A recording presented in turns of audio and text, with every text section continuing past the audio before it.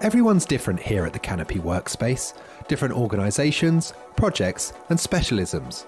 But here inside the Entopia building, there's also a common goal that brings us together. There's a collective desire to accelerate change, and sustainability is at the heart of it. The Canopy is all about collaboration, a community sharing and learning from each other's experiences. And this is Canopy Connect, a podcast where you can get to know your fellow members at the Canopy. This time on the podcast. Hi, I'm Francesca Wallbank. I am the co-CEO of CarbonBright.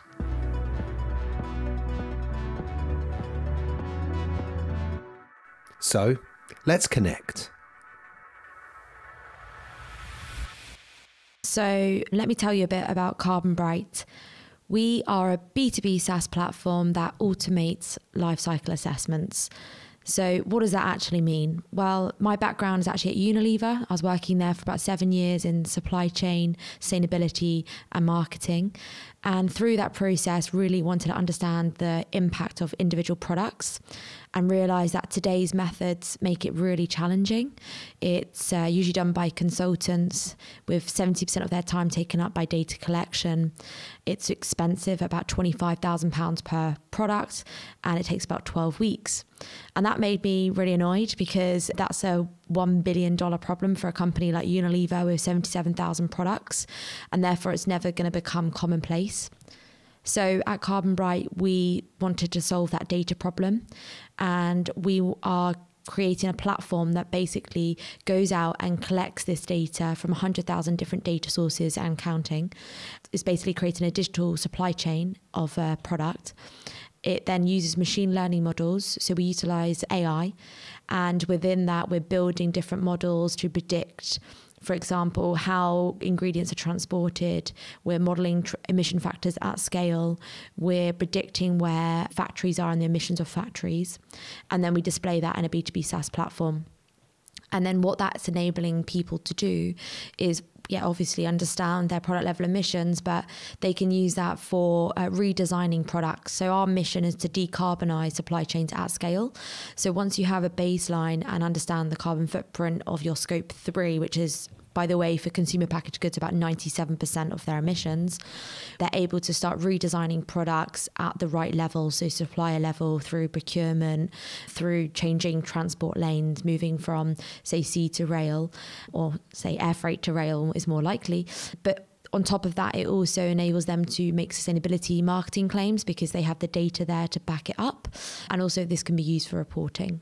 So our focus is 100% on consumer packaged goods. And to start with, we're very much focused on home care, beauty and personal care products. So CarbonBright was actually founded at the Carbon 13 Accelerator here in Cambridge. I joined the program from a referral from my Prince's Trust mentor at the time, and went into the program with a slight idea of, look, let's try and do this at scale.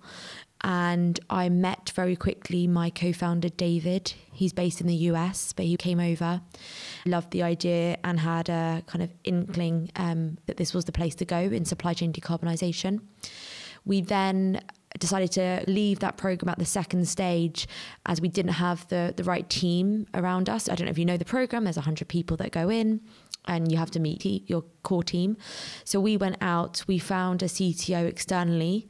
Finding the right people to build the team is really core. It's important. We took a lot of time speaking to about 5 different people we trialed in the end, until we came across Tejas, who is our CTO, and he's a great addition. His background is in big data, 2 decades of experience in machine learning, AI, so great addition. And us 3 now are the core co-founders of CarbonBright.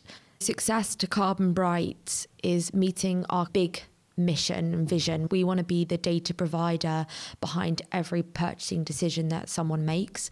So you're going into Tesco, you see CarbonBright's information, going in, you're going to be notified with better products using our data. You're at point of sale, it's not there yet, but we're going to be involved in the carbon labelling that potentially is there.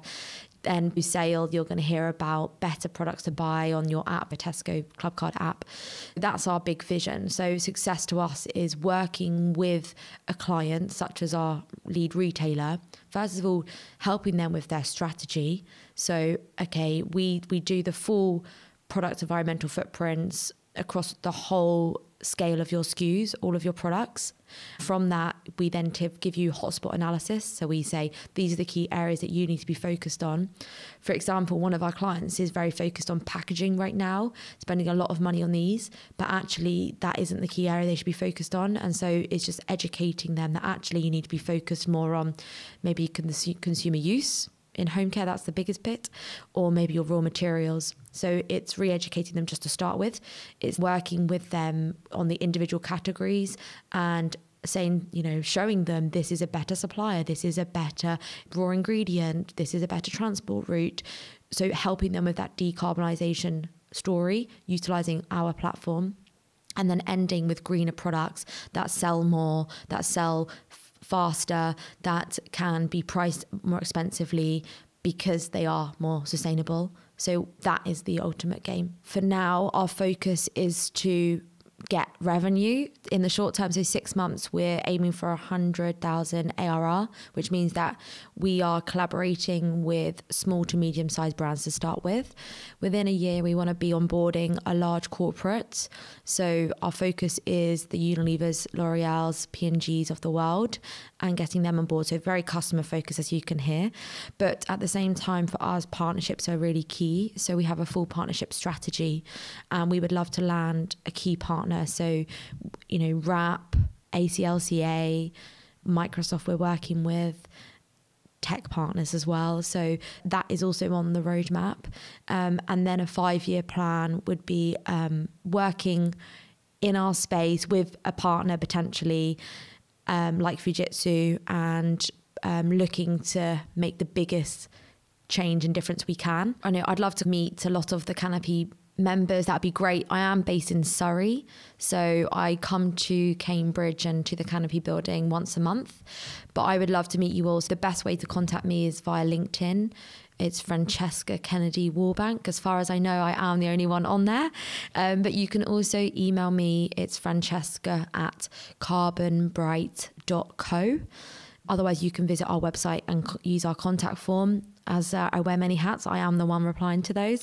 But, if I am in the building, please do come say hi. I'm a friendly face. Obviously, the Canopy is filled with such amazing people, and we would love to meet literally as many people as possible, because in our line of work, there are at one level that could be, we need data partnerships. We need someone that's really into tech or knows how to collect data at scale. Then we need someone who really knows supply chains. So if you're someone that understands the details of making a supply chain and creating it into a digital twin, then all the way to someone that's embedded in the FMCG industry, who knows people in retailers, Superdrug, Boots, or Tesco, etc., all the way to maybe you are a storyteller, because we're working with brands that actually don't know how to discuss their sustainability outwardly using our data. So honestly, at every level, there are different people that we could be introduced to, even when we're talking about agri-tech, because we're gathering data from at farm level as well.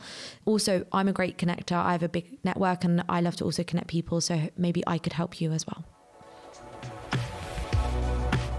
Thanks for checking out this episode of Canopy Connect. Log in to your Office R&D profile to connect with your Canopy neighbours. Just head to the members page and find them. This is a Canopy podcast made by New Allotment. The Canopy is part of Cambridge Institute for Sustainability Leadership. Thank you for listening.